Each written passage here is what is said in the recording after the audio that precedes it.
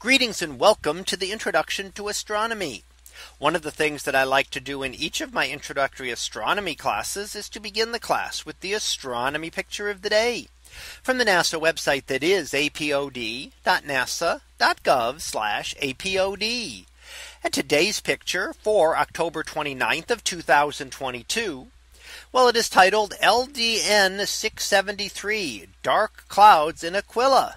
So what do we see here? Well, here we see an example of a dark nebula known by the catalog designation of LDN 673.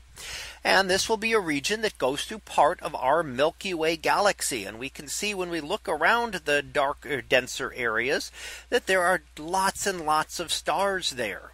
And that's because we're looking in the plane of our galaxy where far more stars are going to be visible because there is a higher concentration in the disk of our galaxy. Now, when we look at the darker regions, it's not an absence of stars, but actually the presence of excess dust. So it's not that there's no stars there. We simply cannot see them because there is too much material in between us and those stars for them to be visible. Could we remove the dust? Those dark areas would look just like the rest of the sky, filled with stars. These are actually darker, denser areas, which are regions of star formation. So we're forming stars here, and we can see in some of those darker, denser regions would be where the stars are just beginning to form. And we form what is called a protostar, which is just the beginnings of a star as it collapses and condenses down, but before it begins producing its own energy. So once it is able to produce its own energy through nuclear fusion, it becomes a star and it starts to clear away that material around it, emerging out of its cocoon to be a full-fledged star. And it will then eat away at the remaining material that is present there.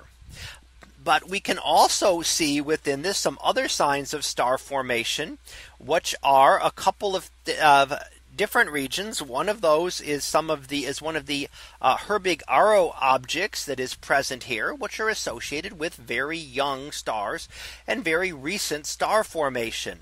Now, the Herbig-Haro object is down towards the lower portion of the image and looks a little almost like a warped and distorted area, a little bit to the right of center and down towards the bottom. And this is an example of outflows from a star, jets of material that are expelled outward as the star finishes forming. And as they crash into other material, they energize it and cause it to glow. So the Herbig-Haro object is not the star itself, but is caused by the jets from the star that impact material left over from its formation around there. So when we see these, they are also one of those other signs of star formation that we see. So that was our picture of the day for October 29th of 2022. It was titled LDN 673 Dark Clouds in Aquilla. We'll be back again tomorrow for the next picture. So until then, have a great day, everyone, and I will see you in class.